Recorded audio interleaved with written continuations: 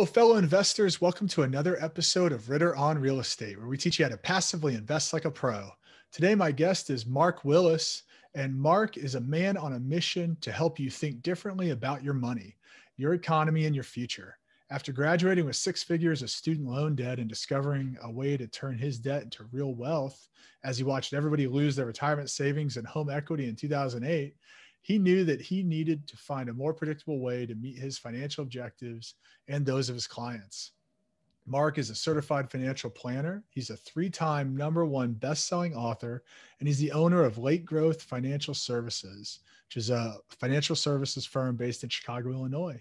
He specializes in building custom-tailored financial strategies that are unknown to typical stock jockeys, attorneys, and other financial gurus. That's great. I'm excited to dig into this. And then lastly, as the co-host of the Not Your Average Financial podcast, Mark shares some of his strategies for investing in real estate, paying for college without going broke, and creating an income in retirement that you won't outlive. Awesome, Mark. Thanks for being on the show today. Yeah, thanks, Kent. Thanks for having me on. Man, I think these are all super relevant topics. I'm going to have to hit you up on the side for how to send my 3 kids through college without going broke. Yeah. And we'll just go from there. We'll dig into some of this stuff. So before we get to the nitty gritty, Mark, why don't you give our audience a sense of, your background and who you are and how you've got to be where you are today? Well, I'm definitely not your average financial planner. I wasn't born with these concepts or any kind of equations of calculus in my mind. I grew up in Indianapolis, wonderful town. We just were talking before record about that. And my first memories of money were, and this is relevant for your listeners, I promise, was taking my little paper bag of allowance cash of about $50 into a bank. And the job, my little job as a 6-year-old or whatever, was to hand all of my money over to this stranger, and he was going to go take it away and put it somewhere where I couldn't get it. And, likely, of course, I was being taught by, well-meaning parents that checking accounts, savings accounts are good things to have. But little did I know how right on the money I was as a 6-year-old, that the bank's vault was not as safe as that little paper bag in my sock drawer. As it turns out, we've gone through a couple of major market crashes since that little paper bag memory, and banks included have gone through incredible gyrations. And something called fractional reserve banking entered my vocabulary at some point after 2008. So in 2008, I was working for a CPA firm at the time, helping her with some tax clients and so forth, investments. And I overheard the CPA, who was nationally recognized, very intelligent, very incredible, capable CPA, making those phone calls, Kent, to clients saying, "I'm sorry, Mr. Client, you're 62 years old, but I just lost you half of your life savings in the stock market." And that kind of call shook me to my core. I'm a brand new financial planner, green under my gills or whatever. And I don't want my career to be filled with conversations like that. Where if this whole financial universe is just a bunch of a house of cards waiting to be tumbled over by somebody sneezing the wrong way on Wall Street, I don't want that to be. That's no way to build a life. That's no way to talk to people that have entrusted their life savings to you. Nothing wrong with her. She's just part of the CPA, is just doing what she's been taught to do, which is what we all do, Kent. We all are doing what we're taught to do. We bring our paper bags to our bank. We bring our money into a 401k, and we just hope and pray, don't we? We just hope and pray. But as it turns out, in 2020 and during the pandemic, the reserve requirements of banks, and that would include credit unions, went from 10% down to 0%. So let me say this in plain English, and then I'll hush. If I put 10 grand into a bank in good times, I'd have $1,000 in the vault with my name on it. The other $9,000 is loaned out to the guy behind me in line, and I'm being paid a whopping 0.1% interest for the privilege of that experience. And the guy behind me is getting charged 10%. Now, banks are making off like bandits there. I don't care whose calculator you use. That's an infinite rate of return, isn't it? If their money is not in the game there, that's an infinite return. That's why banks have the biggest building in town. So, my background is the wake-up call, I guess you might say, of my life was realizing that banks are not safe.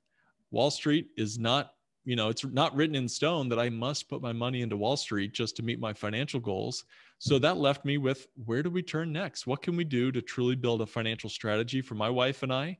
How do we pay off our student loans? Because we walked out of there with $120,000 of student loan debt between our degrees.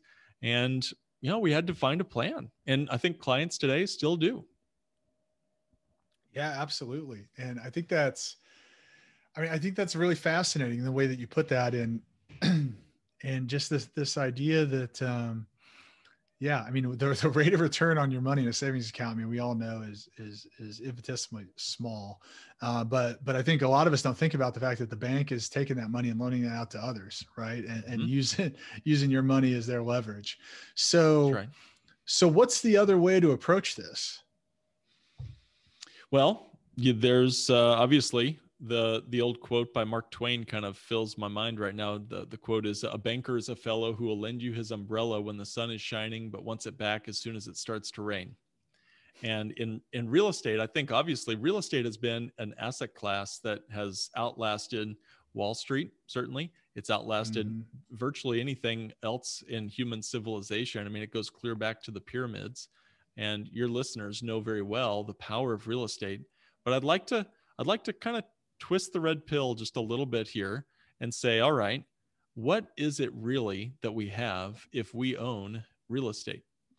Okay. All we really have, folks, look at the bricks, we look at the plywood, we look at the, the nails and lumber and all that, and it feels real. I had a call with a guy the other day. He had 10 properties. He had passive income. He was literally working on the grout and tile whenever I was talking to him on the phone. We were going over a financial consultation that we do over Zoom or over the phone with clients.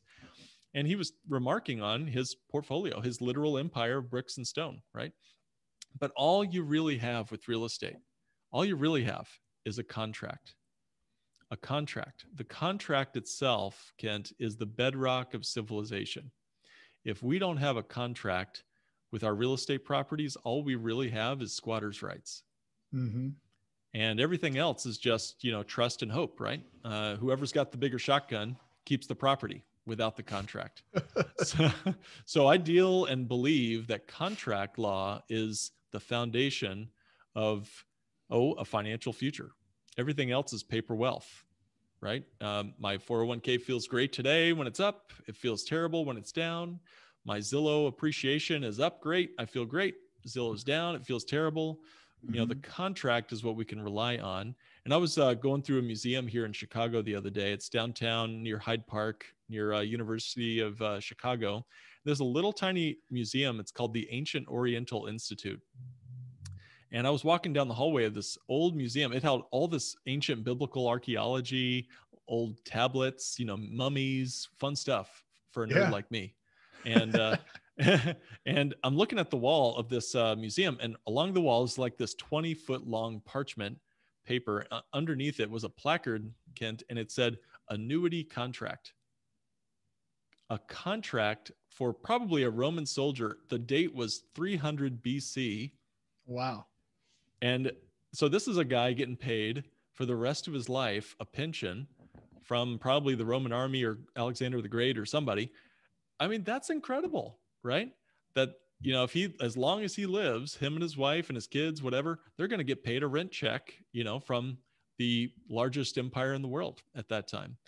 So anyway, whatever that's worth, I think the key piece to this, the alternative way to look at finances is where are your contracts? Who is paying you something that you can count on that'll last the rest of your life, or that will build on a predictable schedule the rest of your life, where you can control the outcome before you even begin. How many parts of our life can we control the outcome before we even begin?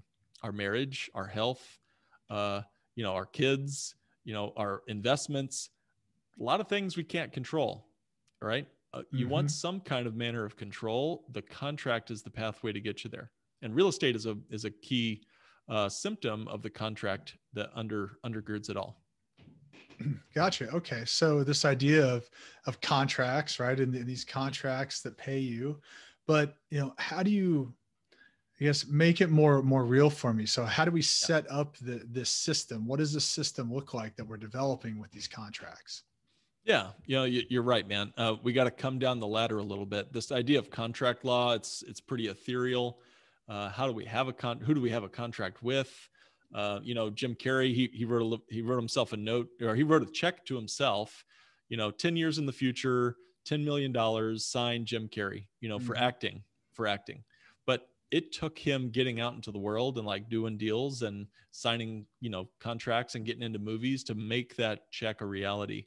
So you got to do the same. You got to get out there. You got to find syndications like Kent you offer, real estate opportunities. You got to find real life people and relationships to build those real life contracts where you can build real life wealth.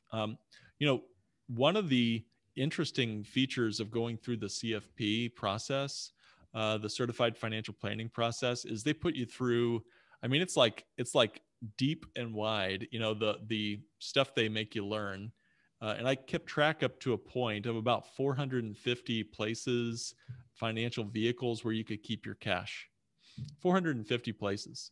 And, the average Joe or Jane is just trying to make it through life. We got kids, we got soccer practice.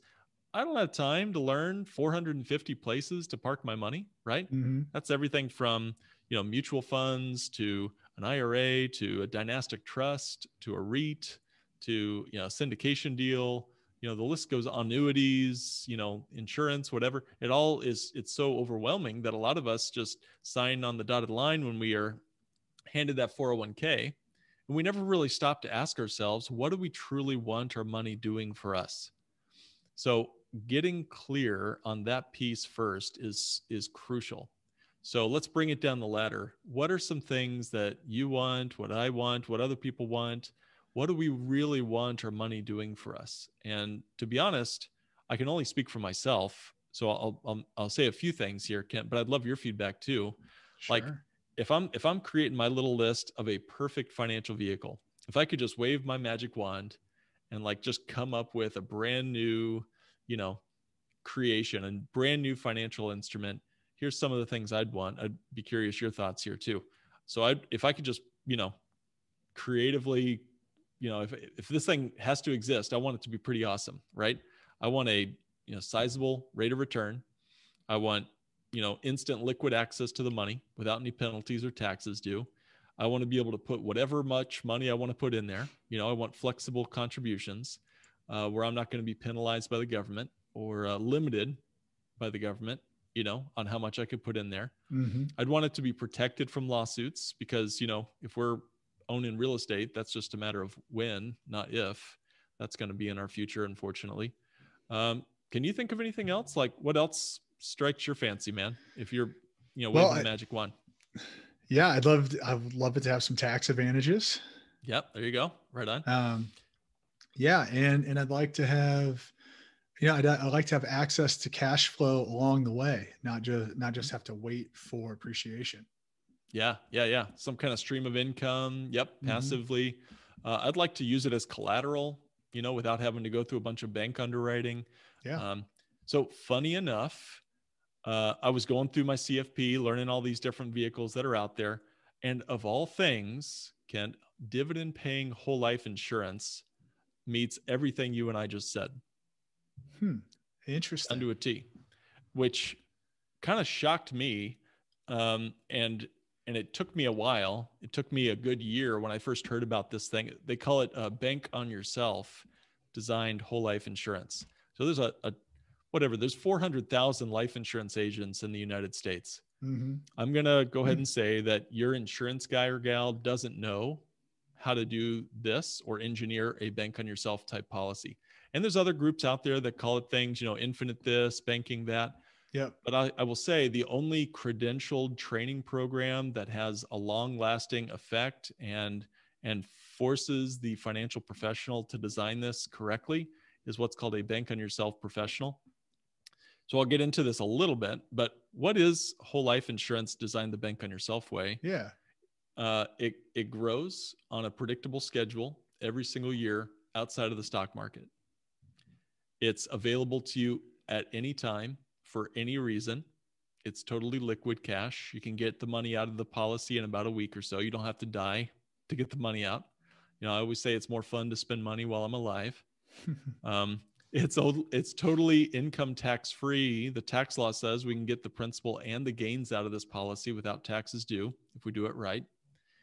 And maybe most importantly for our talk today, when I use the cash in this policy, designed mostly for cash and not death benefit, we cut the commissions out of the thing so it grows more effectively.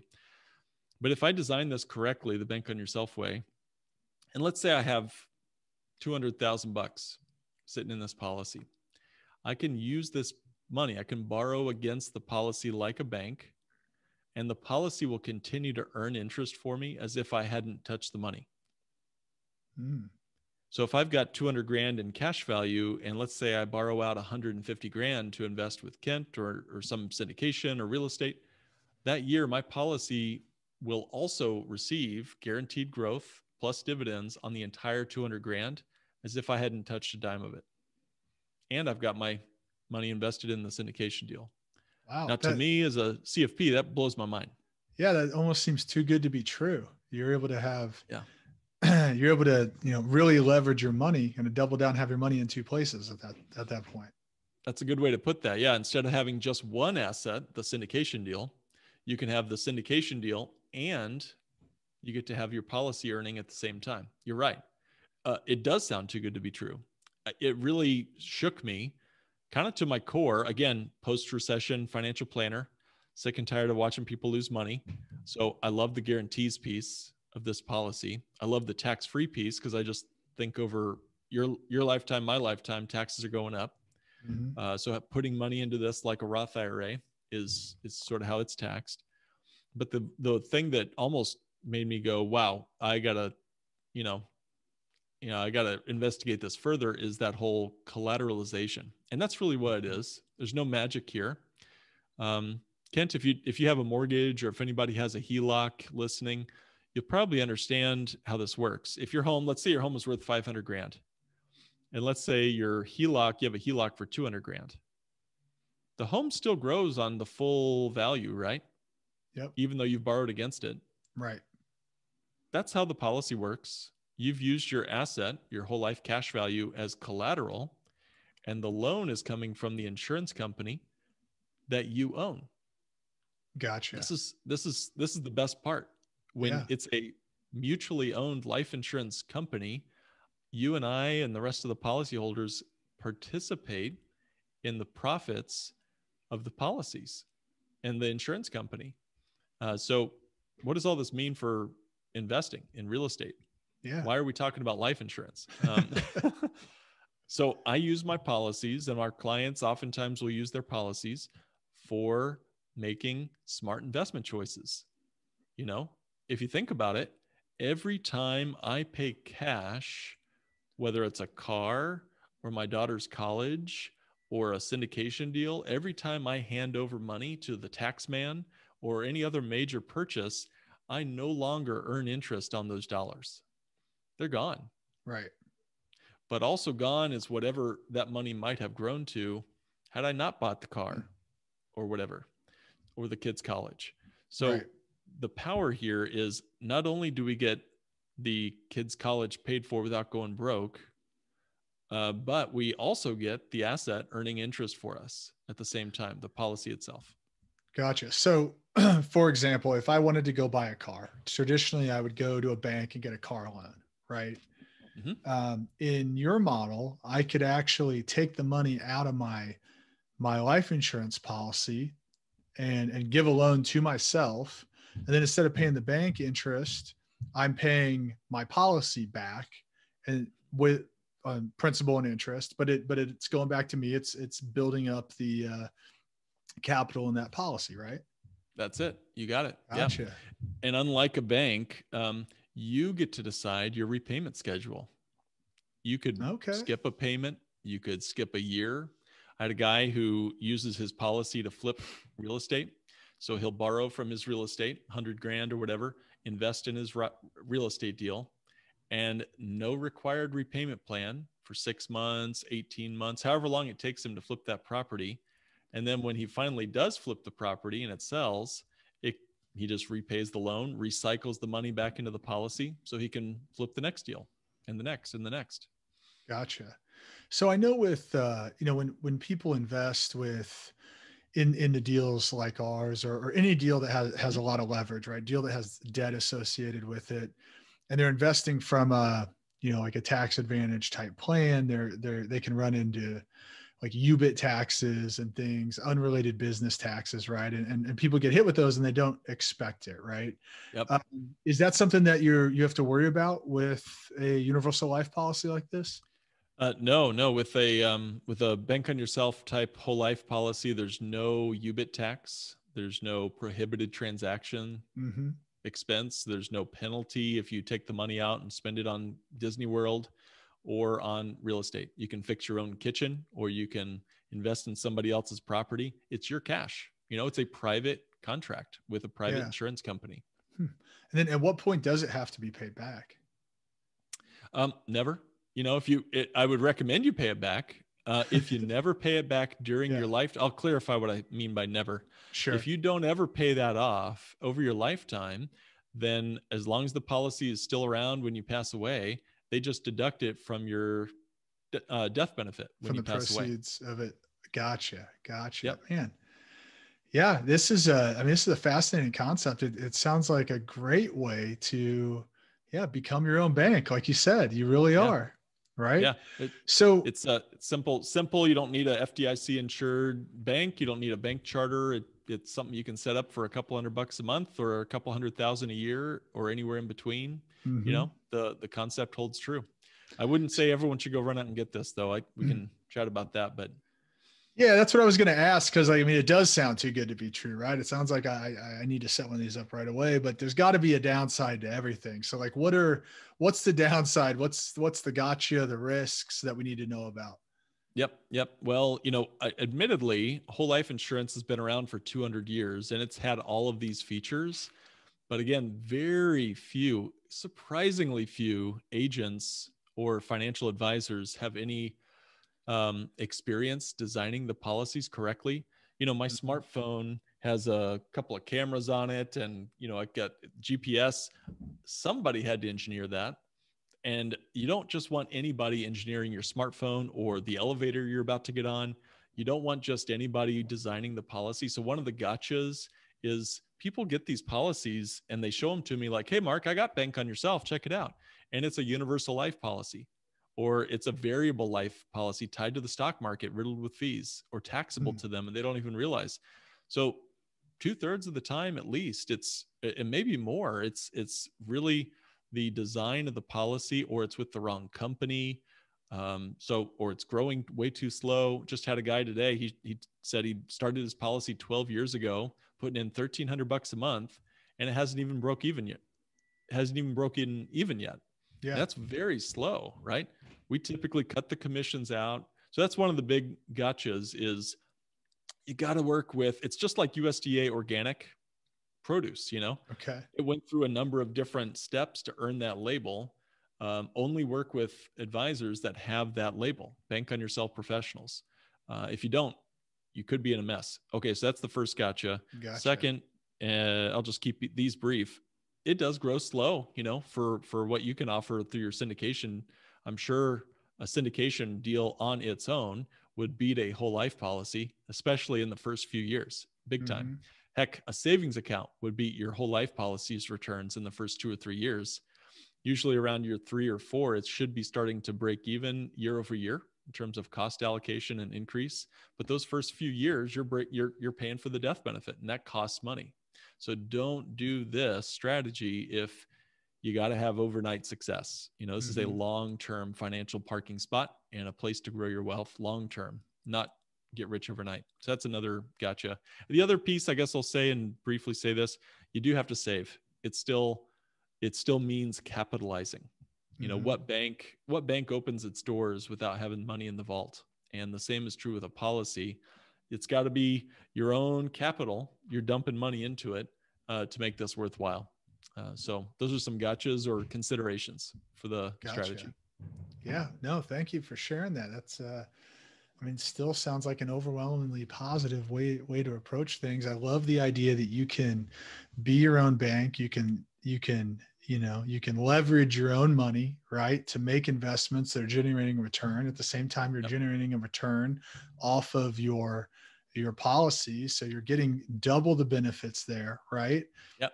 Yep. And avoiding some of the UBIT taxes and other things that can come if you're investing through a 401k or other sources. So Yep. I think that all very positive. If we've got 3 minutes, I could give a quick case study. Kent, what's Yeah, our please timeline do. looking like? All right. Please do. So this is for the numbers geeks out there. I'm going to read a few numbers. Forgive me, guys, if this is not if you're not the engineer, just skip ahead. Hopefully, 60 seconds and I'll be done. But here's a guy who put in 32 grand a year into a policy. By year 10, he's got 400,000 bucks in cash. And by year 15, he's got 515 grand. That's what I really want you to remember. 515 grand. By year 10, he's done paying premiums and he's already got 400 grand. So from year 11 through year 15, he grows his money by 115,000, actually closer to 119,000 bucks as I'm looking at it here. So on its own, it grows 119 grand. He borrows from the policy in year 11. Okay. He sends it to Kent. Or in this case, he sends it to another syndication, but he should have sent it to Kent. That's right. All right. And $350,000 gets borrowed out of this policy. And the wealth in the policy is going to keep earning that same earned interest, topping up to 515 grand while we wait for the syndication deal to ripen and mature and pay off. Mm-hmm. So the real estate deal, the syndication did its thing, 12%, whatever preferred rate. Yep. And the policy itself got its own yield on its own. You can do the math on that. No contributions, grows from 400,000 to 515,000 just over those 4 years there. That's an incredible way to increase your yield. You were going to invest in the real estate deal anyway. Right. That's a great way to get the yield increased without any additional market risk. Yeah. I can't find any 401k that lets us do that. No, absolutely. And instead of just keeping the money set aside, for the next deal, if you're putting the money into this vehicle instead, it sounds like that money is always working for you. And then as the next deal comes, you can take the money out and put it into it. But at least that money is working somewhere. It's not just sitting in a savings account or somewhere else, right? Or a cash allocation in your self-directed IRA or any other non-interest earning account. You're exactly right. What's the concept? Einstein says, uninterrupted compound growth is the eighth wonder of the world. Mm-hmm. It's the most powerful concept in your financial portfolio is uninterrupted compound growth.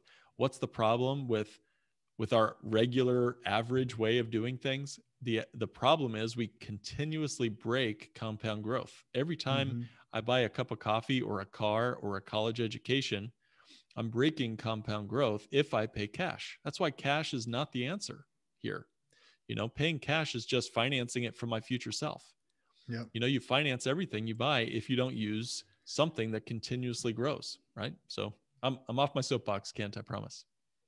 No, I love it, Mark. I mean, it's a really interesting concept. It's not something that I've heard explained. I've heard universal banking, kind of these terms before at conferences and things, and not something I've heard explained in this way.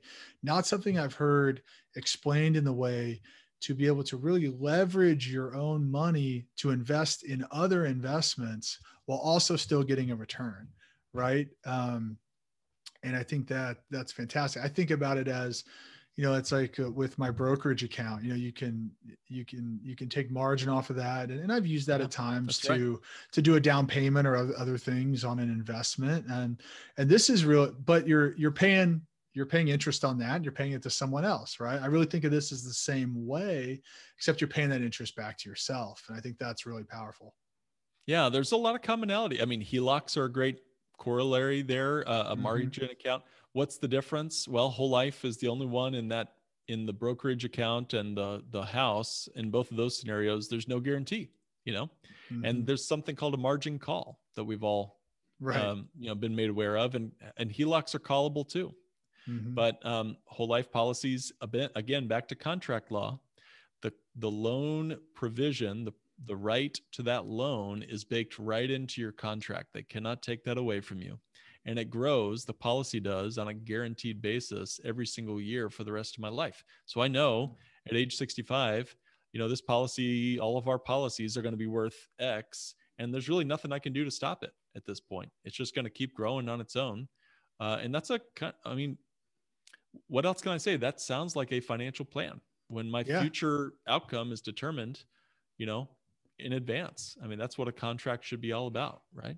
Yeah. And I think that's a great way to kind of put a bow on this, Mark. It's an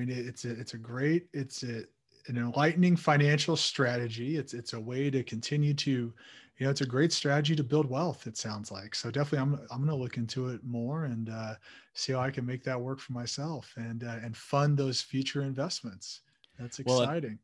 And I hope that some folks on this show figure out or have some of this or set up some of these, and then they're more ready and willing to invest with you. Because, when my money over here in my policy is doing middle single digit returns, nothing fancy, but I'll keep it, I'll take it. It beats inflation.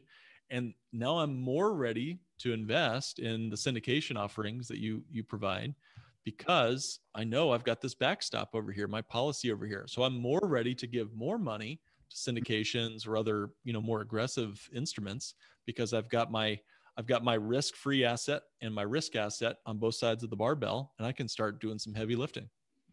I love it.